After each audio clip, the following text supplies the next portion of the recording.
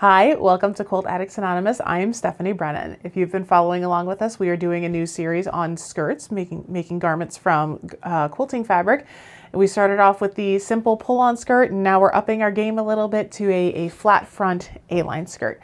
In the last video, I showed you how to print and cut out the pattern. Now we're going to actually cut it out of the fabric. There's a couple symbols on here that you'll want to pay attention to, as well as instructions. And these will be written out on the pattern as well. You can get that pattern at shop.quiltaddictsanonymous.com.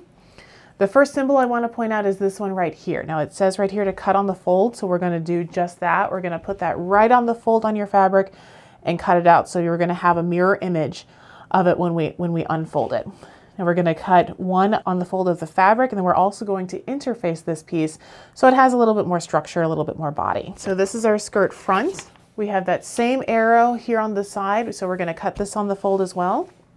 We're going to cut one of these for the fabric and then one for the lining. And the same with the skirt the back waistband. We're going to cut one piece of the waistband on the fold, and then we're going to cut one piece of fabric for the skirt back on the fold and then one on your lining as well. So let's get started. Now, in this part of the process, it's really important to keep in mind grain line. For this part of the pattern, that's kind of built in, because since we're cutting it on the fold runs parallel to the selvage, so it's going to be on grain. We know that. The reason that we want to do that, just briefly, is because the grain refers to how the fabric is woven. So you have your fibers going down this way, then you have your fibers coming across this way, and you want these to be perpendicular to the ground and these to be parallel. If they're off like this, the fabric is not going to lay right. It's gonna kind of fall to the side. It's not going to do what you want it to do.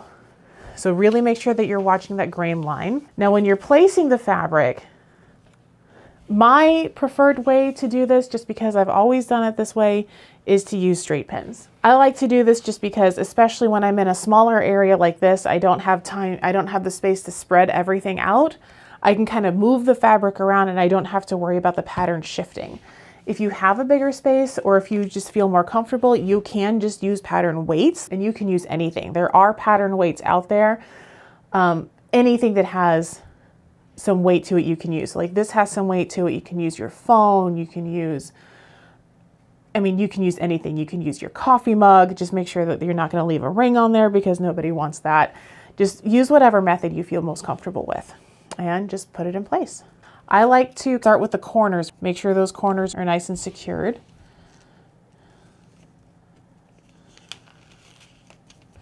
And also really make sure that your fabric is smooth. At this point, your fabric should be pre-washed, and it should be pressed as well, so it's nice and smooth.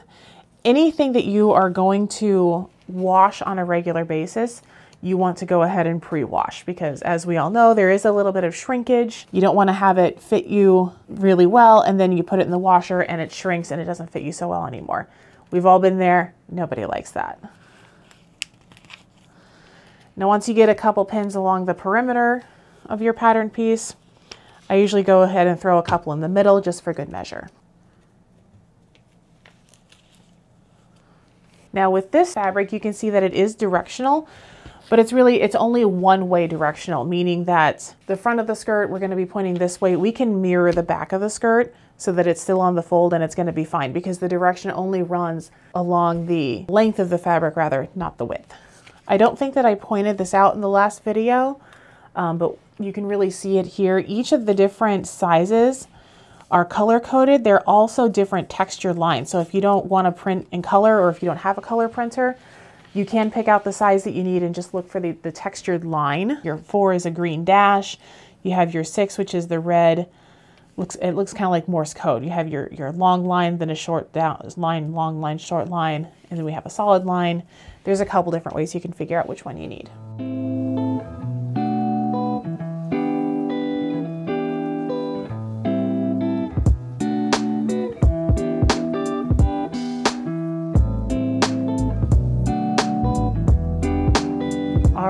We are ready to start cutting. So this is actually a big reason why I like to pre-cut my pattern pieces out. You don't have to do that. Sometimes I see a lot of folks just kind of cut the general shape out and then cut it out on the lines once it's pinned on the fabric. But with this paper, I like to cut it out where I want to cut it, and then I will cut it with the Good Fabric scissors here. Now you can use a rotary cutter and a mat at this point if you want to, if you feel more comfortable with that, especially here where we have a straight line, you know, like along the hem of the skirt, along the waistbands. I mean, these are just rectangles. So if you wanted to do that, absolutely go for it. Just make sure you have your cutting mat. I'm going to use my scissors.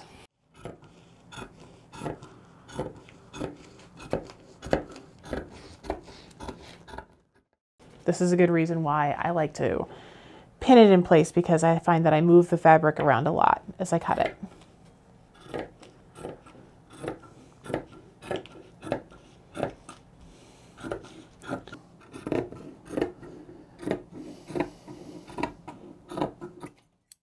Okay, so we have all of our pattern pieces cut out, but there is one more thing that we need to do before we're finished with this step. This skirt has a dart in it. Actually, it has 2 darts in it along the front. Now the dart are these arrows right here, and what these are a shaping tool so that the fabric can fit over your body. And what this is going to do is, these are actually, you don't want to cut along these lines. These are actually sewing lines. So you can use a tracing tool of your preference and trace along that line so we know where to stitch. We're going to try a couple different ones because this is a pretty dark fabric and we really want to be able to make sure to see it. So what I'm doing here is I'm marking the very tip of the dart with the pin. I'm actually going to move it down just a tiny skosh so I can get my pencil in there. And what I'm going to do is I'm going to put a mark on the inside of the skirt, both the left and the right side here. And I'm going to put a mark here and a mark here, and then I'm going to trace that straight line. You might need to unpin a little bit along the top here so you can get inside. But this is another reason why I like to pin the pattern pieces in place so that I can make sure to trace these markings really accurately. So what I'm doing here is I'm just putting the ruler on the edge of the dart.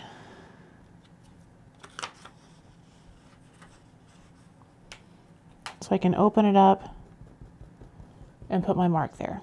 Make sure you can see it on both the left and the right side. All right, I'm actually going to pin these because the fabric in this spot is really light, and I want to make sure that we can see it so that we know where we're tracing to. And now we're going to find our pin and mark the tip of the dart. Now I'm using a chalk pencil for this. You can use this would be a great spot to use a friction gel pen. If you have a light enough fabric, you can use a pencil. A friction gel pen is great because we're going to press the dart to the side when we sew it, so that dart is going to go away. You're not going to see it. It's a great use for it. Now remember, your dart is not going to point straight up and down. It actually is going to point a little bit towards your hip. So don't worry if it's not straight up and down. That's a good thing. I'm actually going to go over this again with the friction pen because with the chalk, it's really hard it's really hard to see. So especially in these lighter areas of the fabric, it's going to be a lot easier to see where we're going to sew. That looks a lot better to me. I can see that much better. Got our dart here down to the point, and then we're coming back up. And I'm going to do the same thing on the other side. All right, so that is a wrap. We have the outside of our fabric all cut out and marked. Make sure you look at the instructions and make sure you're cutting out your lining where you need to. You're going to mark your dart on the lining exactly the same way as we did on the outside piece. Since it is on the inside, the tool that you use to mark with isn't quite as important. Just really make sure you can see it because that's what we're going to shape it with. So if you haven't already, make sure you go to shop.quiltaddictsanonymous.com and download your pattern so you can follow along. In our next video, we are going to prep the waistband by adding the interfacing and adding the elastic and getting ready to put the skirt together. Thank you so much. Happy quilting and happy garment sewing.